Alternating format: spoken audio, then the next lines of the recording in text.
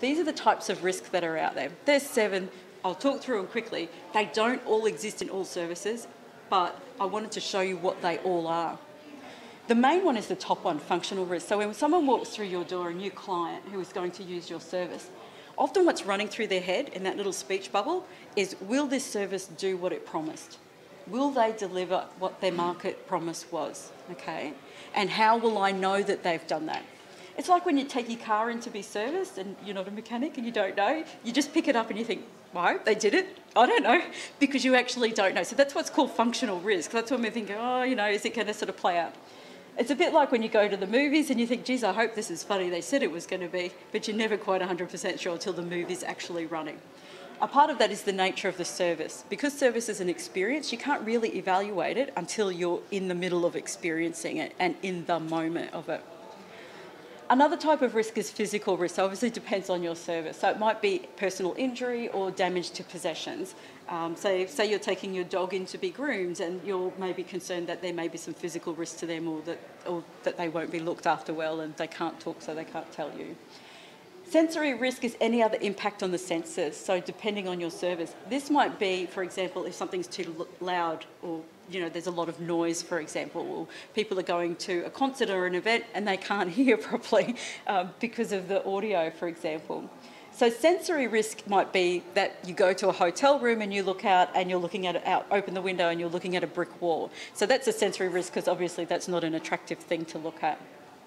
Social risk is really interesting because we're all social beings, and we all like to say that we're all that we all row our own boat and we're not influenced by others, but the fact is we all are. So how others think and react about our use of a service or while we're in the service is absolutely critical. This social risk is something that a lot of people don't articulate, but it's often hidden there underneath. Financial risk is obvious.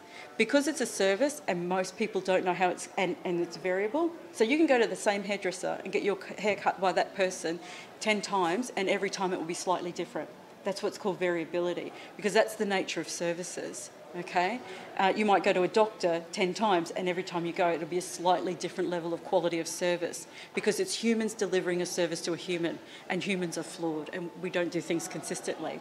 So with financial risk, sometimes there's this idea sitting there that, geez, I hope they do it better this time, or they hope they do it right.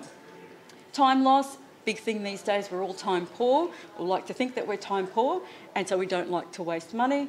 And then personal fears. That psychology is absolutely clear, is a really key one as well. We don't want to say something silly. We don't want to walk into a new restaurant or a new place or whatever your service is and not know what to say, where to stand, who to talk to, what to do. So that's why the script matters. So in the theatre, so for example, when you came here tonight, there were signs when you got to the top, go here, go left. That's the script, that's the signs that we read as a part of the theatre. So consider, as customers first enter your service environment or go onto your web page, is it clear how to navigate it? Do they know where to go? Is it intuitive? Have you built in these sort of safety measures around it?